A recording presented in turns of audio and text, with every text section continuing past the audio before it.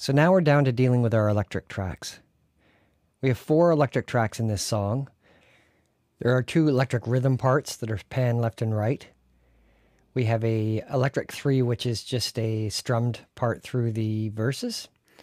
And then we have our solo part, which plays through the bridge section and into chorus 3. Now my approach to these electrics are going to be quite simple. I'm happy with the sounds we have recorded, but I'll probably apply just a little bit of compression and maybe look at the EQ a little bit. Other than that, we're going to leave them alone. Now the solo is going to be another story. Using panning automation and long delays and echoes, we're going to have this track flying all over the stereo spectrum. So let's have a listen to these tracks now so that we may get familiar with them.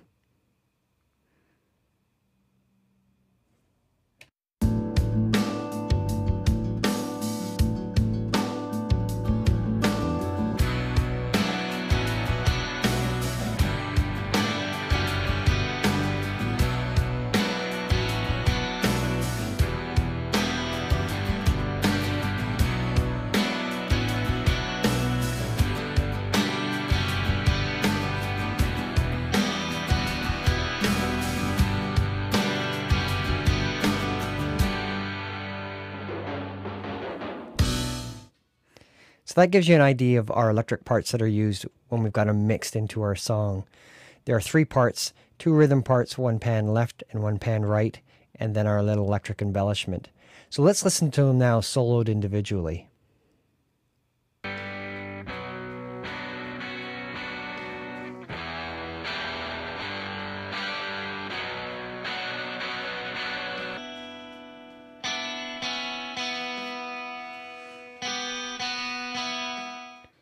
So there's our 3 guitar parts that are used in the choruses.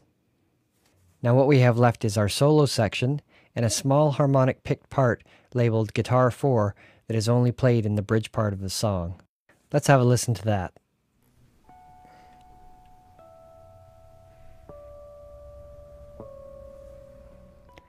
Nice and simple, and I don't think we have to do anything to that track. And what we have left now is our solo section.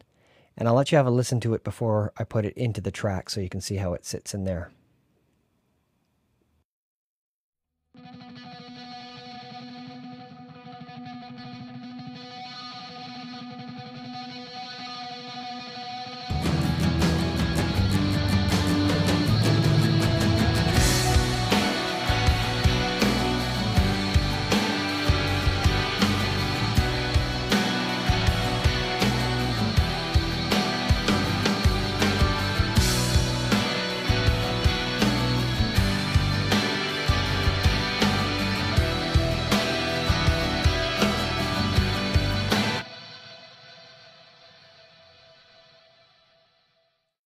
So you can hear a lot going on in that solo section, and in the preceding chapters I'll go over how I accomplished this, as well as what I did to the other electric tracks in order to give them a nice placement in our song.